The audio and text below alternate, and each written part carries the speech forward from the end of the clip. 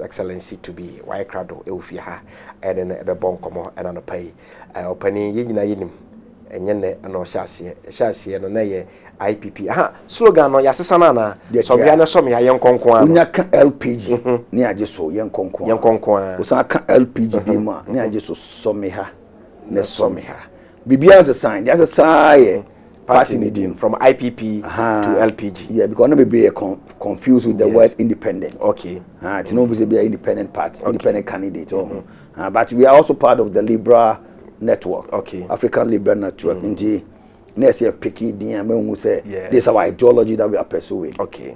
Changing the Liberal Party of Ghana LPG for sure. Right. To Kofi Akpaloo and our ten can just why crowd and then the ball and come. You rebe mo akwaba. Mejo suminia. Na pum ti say.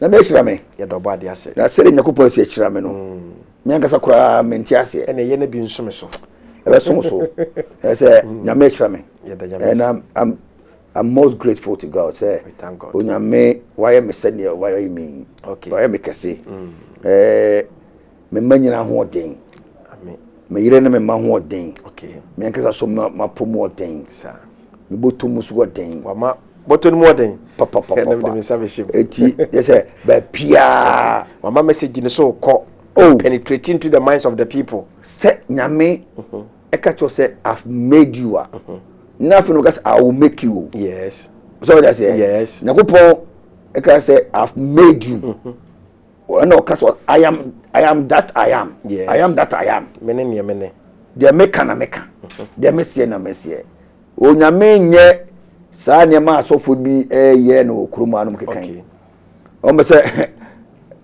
yakopon waka okay yakopon ena me kan na me say na all the omega no asofo bi say sofo Nigel prophet Nigel yes o say na Muhammad bewe ni na enso so ebia na say na nyame ka hwe nkire no yes sure sa so be bazo say na ku for the baby ni na o we ni baby say o moboa nyame o msi nyame o that says the Lord o yes when God say this when he called Abraham he said I have made you father of many nations he knows says I'm going to make you father of many nations okay I've made you at the end when God called David what does it he said I've made him king over Israel okay when God called Joseph he said I've made you the head over this family okay your parents everybody will come and bow before you okay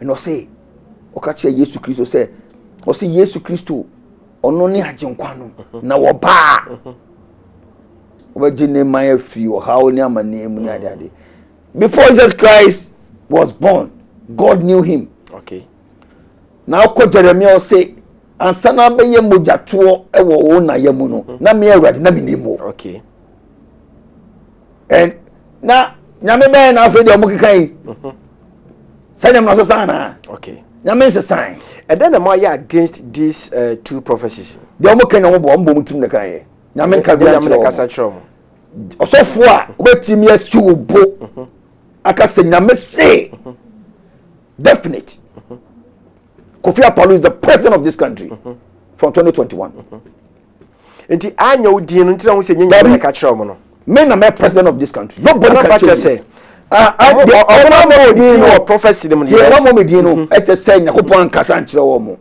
enti die na mo share yo mo de kansa omo share say the Samuel prophet Samuel o call Jesse fie no na okwako sra David ngo no o call no say abrante we di ampa we ni na me asra no o share niwa okay wa share di na me hwe o share niwa okay ya pa ni mi no ho we the base say Osha NPP have large following. Yes. Osha NDC they have large following. CCC okay. See that ako. What am I saying? No, ndi ankwaa da kwa. Nti we akodi na we akodi. It is our prophet no. Obi abetima prophesy. Okay. Da ka no. Enu nya nyame adwuma. Okay. Nyame adwuma ne say ade a yemfa nya hwe. Ade a nipa nyina ni na. Na nyame say I have taken it and I've blessed it and I've made it. So that's it. Yes. Eti osofo a na me betimi abie wani ama wo se Kofi Akpaloo is the next president of this country no na wo na yes of papa yen hwe efri bretenten a obepɛ sɛ obayi di omanim so mampani no prophecies ahodo na akoso ye bia na selection ye bia no prophecy ba ebia no owura Kofi Akpaloo abodin yes because it wasn't my time. Oh, okay. It wasn't my time. And they said this time round, this is my time. I will win the elections. At the end of my general so say this time I catch me. Oh, okay. Nyame catch them on the 10th of March, 11th of March, 12th of March, 13th of March, and someone Nyame catch me. What kind 2010? Huh? Say Nyame asem no kan no. Say Kofi have made you president. And I'll be president, and nobody can change it. It's not negotiable. I don't know Nyame catch you no, or can through a prophet and I say your dream and I say oh, okay. On the 4th of November 1989. Never catch on Kofi. Meso dayo ho. Me ho 3 white doves. Abo mama kuma kumiansa. Obe simitri se kama chebako. O daye nim. And I took us to me away. Wow. Instead of away. And I trade go say trust in God. Okay. Eti me Kofi Akpaloo. Minim Nyame na be som no no. Okay. Say Nyame no ni hwamo da. Me kwa so de kosiada. Action. Na ma bi gina me nchen. Action Chapel. Action Chapel. Ma bi gina me nchen.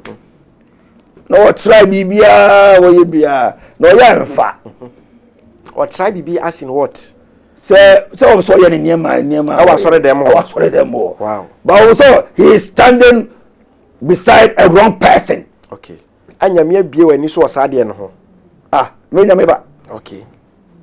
Me ho. Adoma tem so no. Okay. Ena mu kunkun aye me mu adwuma no. Maza onya sure say sa yina Nyame ayi se bi di oman so no. Na ke nyamsom kwa so mo manya amanyosam kwa. No, God called me in 1989. He said, Kofi, I've made you an accountant. Okay. That time I just school to few kura me. Okay. Me hustle kura. God said, Kofi, I've made you an accountant. Okay. And I became an accountant. Wow. Okay. The Nyame akafa wo. Be bien be pasano. Okay. So say Nyame na because Kofi, I've made you president of Ghana. Juan Mazano. Okay. No evil spirit, no demon. Edusha e de na be sia be ma 2020 elections no obetimi adi intro. E bibia no obetimi asi. Because Nyame a oka asa no asafa. Okay. What I say? O tell me guys so for no say Nyame say na be ye na nemom ye oboa. Okay. What about the dream? Where Nyame? What's it Kofi? I've made you. Okay. What I say? Eti me say 2020 I will win the elections. Okay. Obetimi am my percentage be yen share. I don't know. But all that you know ni say I'm president of this country from 2021 7 January. But a kwanga so me win kwame nim. Okay. Because enya meduma. Yes. Nyame na duma. Nyame na eye. Ti Nyame say Kofi have made you. Winning. Betimi ura ba bi ura man na nipa no. Omo a ye campaign gidi. Okay. I was so shocked. Yeah. I'll show you on my so you want check it. Mr. Yeah, I've seen it. Northern region. Omo lani motos say na omo yeah campaign for Kofi Akpaloo. I was in Central region yesterday. Okay. I'll win the elections. Okay. Me show. Me contribution bi anim. Okay. Because nyakopon na ye was see me hine dada. Obi etimu se sano. We hwa mi obu ofuo. Obu studio. Osuo. Me oho because I know I'm president of this country. Yeah, hwa de. Candidate bi so yiniti. Eye gum. Papa no kira bosom. Omunyina ti ayi ne so be yo mampani. Sia o se nyame ayi. Nyame se o maye adwuma bi. But anya president. Na president. Na ko se o maye adwuma bi. No fan ta Kofi Akpaloo achi. Okay. You are running mate ana. Dabi. Ana baka kwa ni running. Adwuma na wo ye no. Adwuma bi a wo ye bia no. Wo nyame adwuma na wo ye. Na wo ye ne nipa na wo no mo kasa ni nyina no. They all come and vote for me. Alliance bi beko so ana. No. Then how? But tie. Na obedua. Okay. No bi begugu. What I say? Enti normal. What I say? Adwuma bi akobia. Now say what this language ah. Abafo bia ka so ya brem people and this. Say the pastor ka say ya brem people and this anu do mo fi so mo jire. Mo say ye yin aginkwa. Okay. na agyenkwa no so no ani ani kwa na ni Kofi Akpaloo okay na o say Yesu Kristo tami na kopo de ne ba no ye maka betani na wo no ana be wa sa na ya better story no na ma me so e de Mary okay na me tu papa ya ngoro nya ngoro fo ni adwuma ne kapenta ma me so de Mary okay na me fi asen asama nkese okay kan ne fi asen kwa miata na papa so fi anyako okay in the Volta region ba me ewu mokuma se okay to me cut across 3 regions so what I say it was me just say Ghana so there and one Ashanti region ni Volta region say nya ju tuma nya ju tu sa tu eya de bibi mu naka okay yan hwe they say no for region so na wo hwe bia it's a one aduru it was massive unim dinya metumi ya no okay yan hwe ebra onya ni so de hunu no so ba be o mampani no ebra no be dura be call ballot box ni mo no na you are missing in action yes e die na betumi aka ahye Ghana fo nkran say come 2020 there be going to be on the ballot paper me say nothing one you say nyame wo hu oni obi a hye na ni mo nyamo na o kasa o ya dia o say I gave you the dream when was that 10th of March yes 11th of March 12th of March 13th of March 2010 when na go po yi sa da ye na kire me na me ho pere me okay o da say why show ni ma ye na me say na me ho pere me say nipa de wo hu bibia na ho pere na me agwake ama da ye no say de esia besimu no esimu dare I say we are so optimistic say abadam say to na kura nkurim de be yo dia me say enfo no da e betoro okay me win elections no right na me president ni so mbidia eni ma me ye no Ghana no okay sika be pa ama ko fo ho ha wo mo wow ena no so nyame ampa nyame ena di ni pa yaba it is ka wona we president ana opposition party member ba kwa ba bonten beka se aba ye betuin moja ebegu cry ebegu a anka wano no ura ya mwaponko ai oh na ebu be ma ya mwaponko oh awe ka so ma ya mwaponko e be ma ya mwaponko e be ma mo so wow na ni eden enne tenti a wo ye ni kesi a wo ye okay why so Goliath but David na de no be hwe okay o da se ya mwaponko de wo hufo obi o ka cho say wo meku meroze wo hufo okay o da se na yes politicians do press ya mo be ba bontan be make ya na mo issue search statement ana voice be ba bontan no ye party bi abet so okeka sansem o mu ni message okay and message no so abawo mo because na me na this message ni dua wo mu ohun na me ni dua wo mu a na ba e flow what am I saying but o mu ni message okay it dey o say so wa hwe mahama se bo kan nyina ya nsema na wa ya gaze when he was in power okay and I'm saying nyame atu ni ntino nyame atu no no nyame ma na me ya yi bi mu no nyame o challenge nyame obogu ani mu ase okay ba on ten ho ase sa na faro ta me ne ko boye so ko yi ne man free Egypt no nyame na sa pre faro akoma okay eti mahama wo se ya pre na akoma nyame na pre na akoma okay God is going to humiliate him to the point that obetino ho ntiaseda okay what I say because nyame won frɛ won aso wa frɛ wa obonya case ti asofo ya o ka se nyame mfrɛ mo ma na so mo boa o asofo ne dem kini mo boa okay o ma bom trim nyame bia so ma wo say Nigel so for Nigel yes na ye o kan ka je say o ba ka apako adom fam ana adom studios multimedia ne ko bi so mo ma o asema me kan ya dana no mo to mo promise and this what mo promise no me ka kire wo mo say sa Nigel commission na wo kan no e beba mu ne na commission e be mu anu no okay because Muhammad is not going to get anything less than 90%. Okay. Now many do asare. Former Adenta MP, yes. a partner also. Let's say what you mean less than 90%. Okay. Asare etinasi because na asare no support Muhammad. Okay. But no GDA say Muhammad could be 60%. Okay. Now can say unya less than 90%. Me can na asare am say yes. Say Diana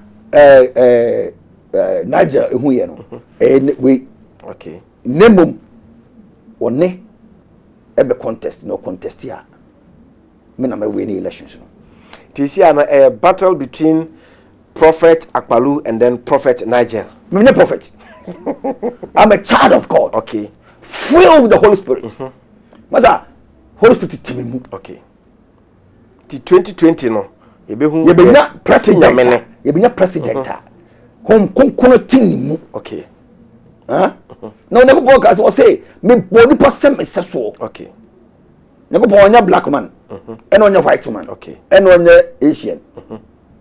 Nemo kaso me body person me say what's I call the throne no say I am the Lord that giveth thee power to create wealth. Okay. That power to create you know. And no na ya so body person is so. Okay.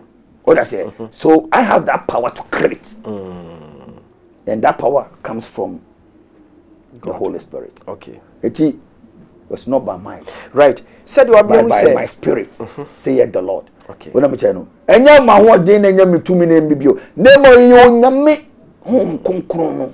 Said you are saying nyame hom konkron e wo so yi. Yemra Christianity e wo ma na me muisa wo asem. Sure. Yehwe National Cathedral aban owo so yi. Eye se obesi e ho nsam yenim dia kwakosi. Na fe yensan emehwe yesa the regulation of churches a eno so asem ibeto mu no.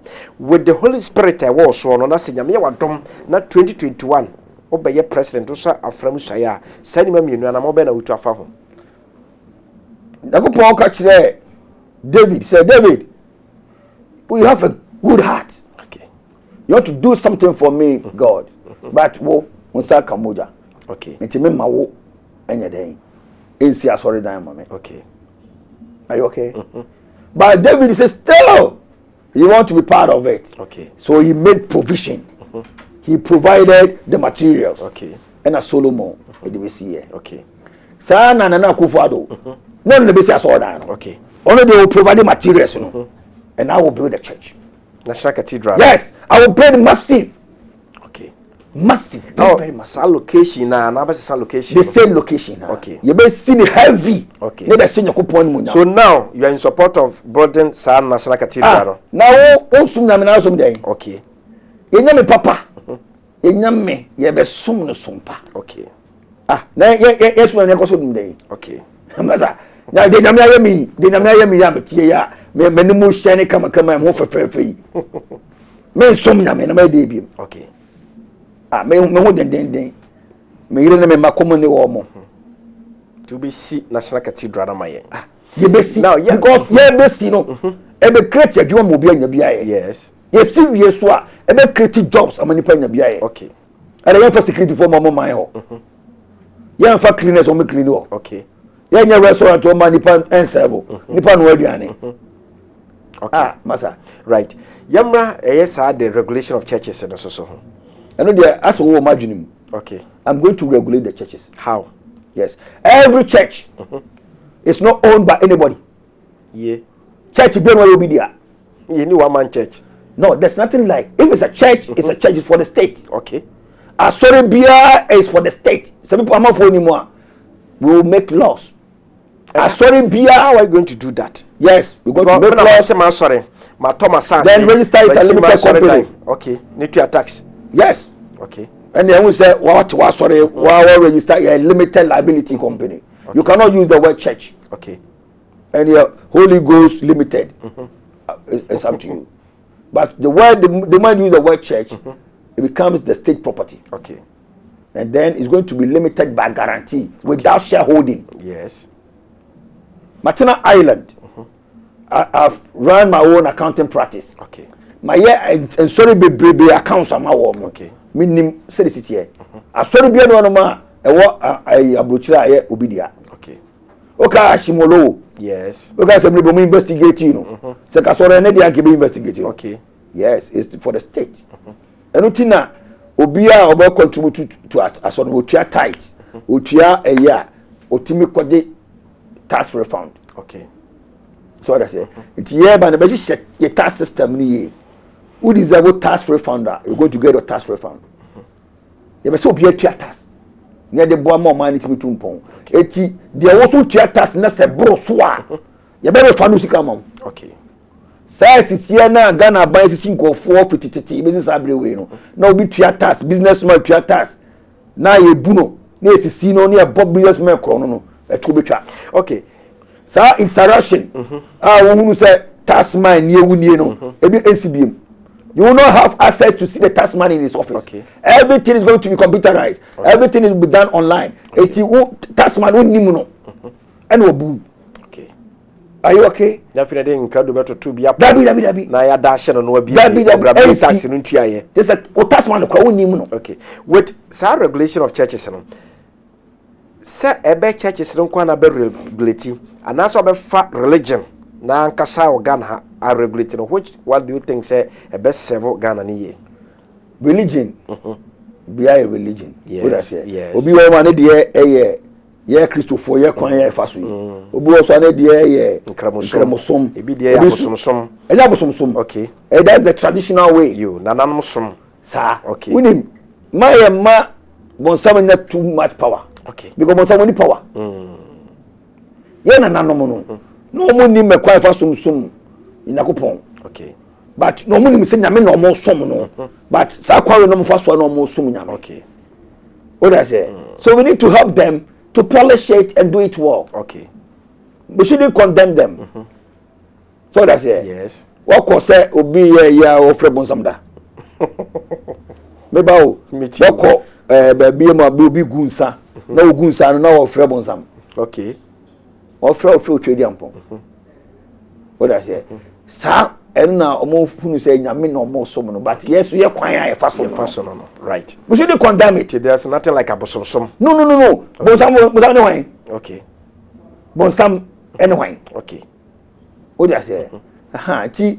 We need to respect everybody. That's why Liberal Party we respect everybody's right. Okay. Now, so yeah. Emetran radio so mebu obi kalabule. Okay. Na anajo mo radio stations ni TV stations no mama nkofo bi na mo frɛ na mo say na osofo na me ba wo no no krono ayi. Okay. You can feel say nipa kona wo kasa no woni akware na ya adwuma. Okay. Because omo dada nkofo abo mo krono and onyi na me som. Okay. And you're stealing. It with this regulation all the things oh yes. Oh, okay. It will cease. Okay. You betwem. Right. What sort of when you be close? Okay. So also in two to mamma a bo a beto banamame. But to sorry him. I saw you one man for tebetum. I saw bang bisa. And you ma be sorry now and all the bonko for chrono. Okay. When the bonko for chrono. Now you shaman to bonko for chrono. Because we know that some of our people are vulnerable. Okay. Nani pe na no madwene mu da se me no mienu sango fo no e ya ban asede se o ma obi entieti o mo fa hodie so. Okay. E dey so obi agotetu krum ba bi na wo bo mo kro no e wia wo mo a we have to stop such people. Okay. Now yan hwe de aka nyinan no se ko ba se 2020 ye koto aba na wo be pene so se sa about to di ntwa my friend say voters register o hwe no yan fa no ana nto dabi en mento aso aden mento aso kro na be sare beto akren yesi ato akren na dampo ye foforo o mprense yan fa da na dabi reasons ne say ene papa ba se ro aso to about 2016 na ka wo tena eno ne de koto ka wo tena mu free akodie ko ogo so edu koduru ye etete watade tai pa wo kwam edu akoduru nti bi se ka ne papa. Okay. Dabi nesa wo tena ka mu free kaneshi ede ba cycle ru se ka we awiawu nemu daba no ni ska beto ka foforo nti eno o de nam kwan so na so ni ska beto bi na akoforo ye na de ba edu se no na ape. Okay. Nya no na ape nemu nya wuni nti na ase ne ma me fa ne sa e de ade pete yesi no register no se nye papa. Okay. O se ayemre o se fidie na twam de ese sano ebrebe no e yesu ye wosika aso man ti be ma se sano. Okay. Tare ya ha no say right. Gradio mama abusa for me cause aka wo say ye ne yewura Kofi Akpaloo no ene Franka 24 aya manyuko kofa by LPG no oda ano na 2020 ose Ghana de hye nyina se di nyame akafa no hono yema no embrem ema no bra beto aba de aba ne so be yo mampani ne ne bonkomo no komotwetwe no ya ba be drew voters register no ho ensensem ba bi adi nkomo no afri ebeka sabre no wo adwenche bi a obetumi asend na text message anasa WhatsApp e de afa 0240 270 671 0240 270 671 what the fa ho eba ye be kan de ma na mom ye sremo se eye amamanye constructive so na ye kan na madwumadie no enye de 0240 270 671 eno ana eye friend say odi ato TV no so no 0240 270 671 no ofre eno a on frɛ what the message ne be fa ho ne ya kan de ama we da se be WhatsApp ana se be normal SMS no what the fa ho ye be kan e de ama yera ye tro enkomo no so na mbusa se ebrebe na yisi hu se sa voters register no enye papa ago ayemre mfide na ya kick nti no o se ye foforo oh and on baba nti kan ache yere me tie no ya kwa pack amomaka se o mo bu so erase anya papa okay na ne kwa de mfa ho se ne ya kwa no hu se enya papa na ye se tokuna okay register na wono mini a me de moto so nye you okay ko register na ma me salot was say Amadu Sule sa ye ni akoda anadwo a no no kwa akwa hye dem na wo ye illegal transfers okay na de a obi aye illegal ewo mu de e de na ye papa okay ti me de mi tumanyi oka say 2012 e go to aba na machine du ba bi na ehim ne mo bebe na ehim de ne ye NDC strongholds no ko ana na ehim okay nti o mo to aba na 2 days o ko ani nim de ntia o mo to aba na 2 days e wo mo strongholds na other strongholds no de enyo mo strongholds no de ye to no 1 day okay o da say NCBM okay ti register we nya papa enti se e papa se ye de sa register we eto aba wo hwa wo abemu adi nkurima na bedi ntwu me say register de o sisi ye ya ana de fa to meti me ha se koba se e dia yes enye papa ena de eya bia enti nkurim de ni new voters register so non stoppable okay obia timi stop new register no ebebem okay abam kura wi ene demonstration no de e be ene demonstration e koso Kumase oh no de nyina e fa esa new yes yampene walk say e three walks omo unity walk omako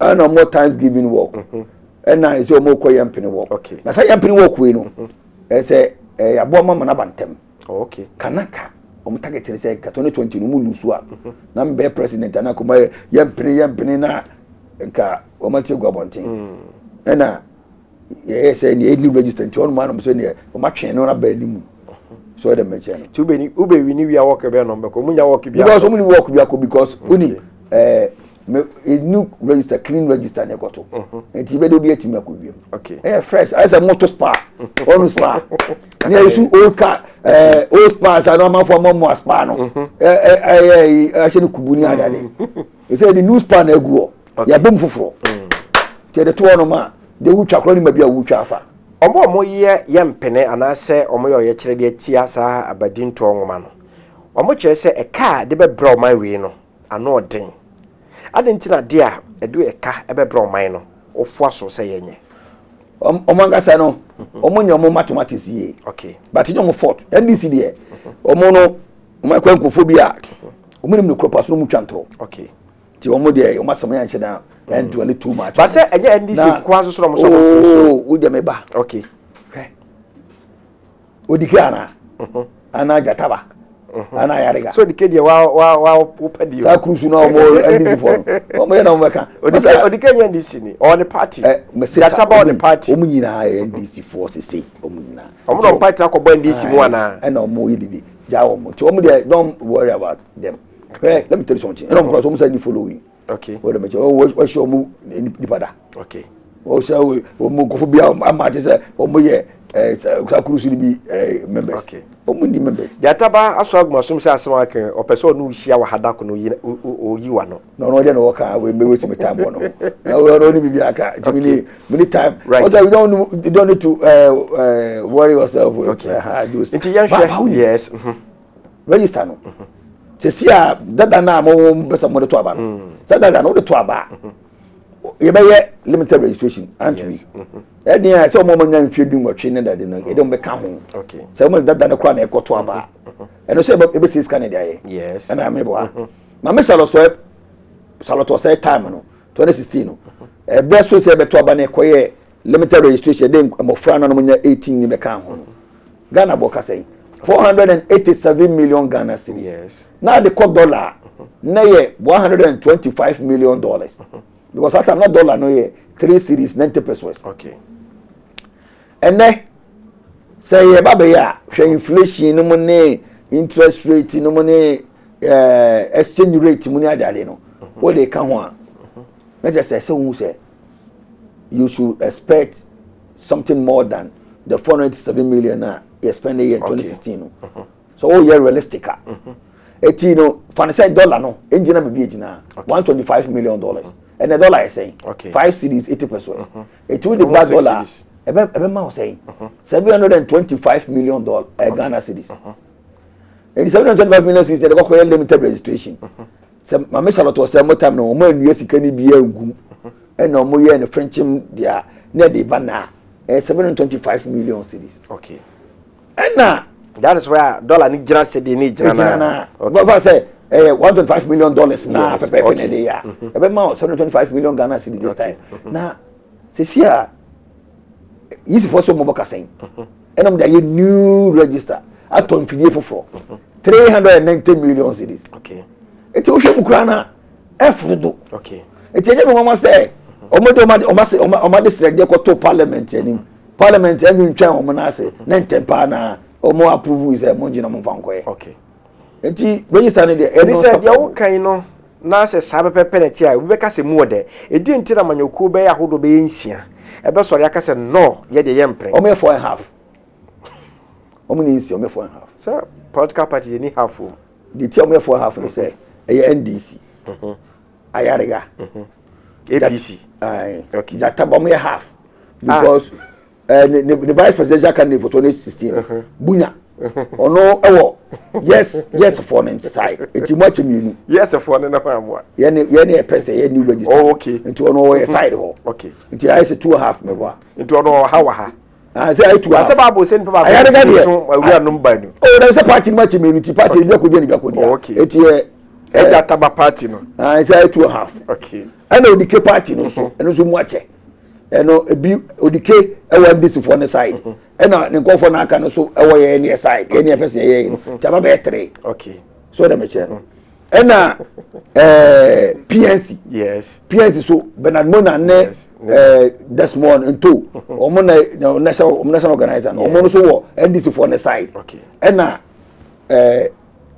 omo leader yes Edward Mahama ene Henry Amazado at large no and Henry Asante and women organizer no maka no nyina so e wo ye ne side okay it is say 3.5 akwa 3.5 aha enti di bibim omo kura asa je 3.5 ko mama mo 3.5 enti nya 4.5 3.5 ususu say 3.5 political party said ya wo kan say 3.5 jitum media me jitum nyeyi what I know ni say na omo say omo afo ye ho half ha enti na nya half right enti ega say omo party nga say no omo nyina nyi ntum you na CPP so na ka half we ho and half so omo side ho but omo baba say pamno twa omo kwa na omo nyina ha dum ni ba bia ati omo de be ko bia nko to my confused okay so na PPP for so confused people's party so that me say no no dan baby so ana asabra kan kase no muti asa omo ti